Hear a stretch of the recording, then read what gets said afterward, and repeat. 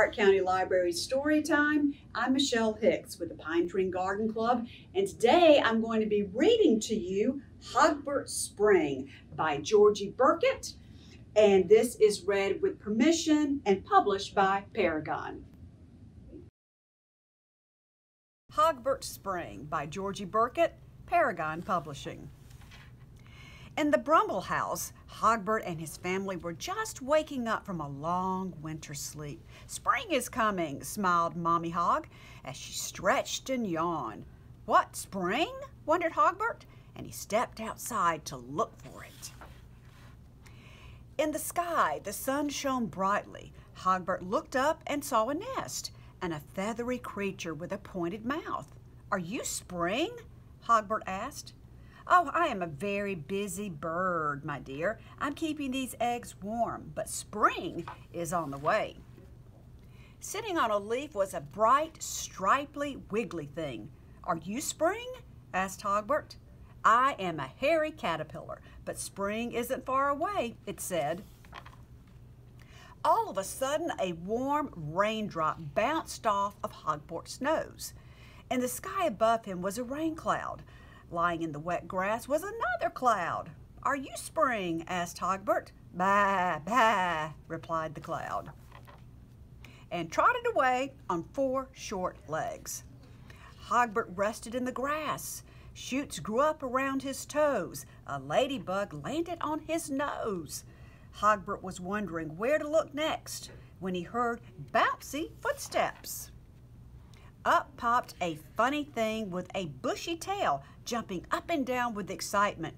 "You must be Spring," cried Hogbert. "No, I'm Jeremy," he laughed. "Do you want to play?"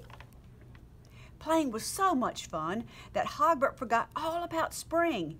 He didn't notice the leaves on the trees unfolding or the flower beds stretching up to the sky. Eventually, Mommy Hog called from the Bramble house. "Goodbye, Jeremy," said Hogbert. "See you soon." Hogbert's brothers and sisters were very excited. "Spring has arrived," they cried. "Quickly, get ready. Polish your nose." "Are you sure?" said Hogbert. "Spring wasn't there when I looked." Mommy Hog smiled and led them out into the yard. "Look very closely, Hogbert," she said.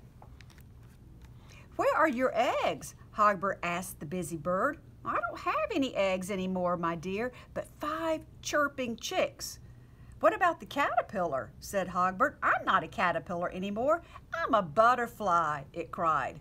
"And the big white cloud?" asked Hogbert. "It wasn't a cloud," said Mommy Hog. "It was a sheep, and now she has 3 leaping lambs."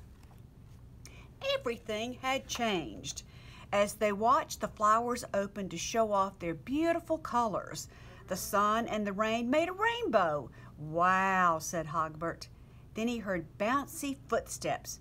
Hogbert wondered if Jeremy had changed too. But no, Jeremy was just the same. "Come on, Hogbert, let's play." The end. Once again, I'm Michelle Hicks with the Pine Tree Garden Club. Thanks so much for joining us for the Hart County Library Storytime. And please don't forget to like, share, and subscribe.